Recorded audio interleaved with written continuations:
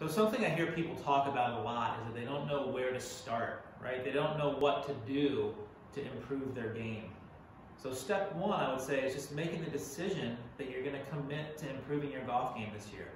Now that's going to look different for different people, right? For some people, improvement is just going to be making solid contact with the ball. For some people, it could be breaking a certain scoring barrier that they haven't been able to break in the past. A lot of people say they want to be more consistent. That's one of the things I hear all the time. So regardless of what your aspirations are, okay, step one is coming out and let's take a look and see where you're at currently. Okay, now the diagnosis and the prescription for what you need to do different is going to be different for each person. But step one, set up a time, come out and see me.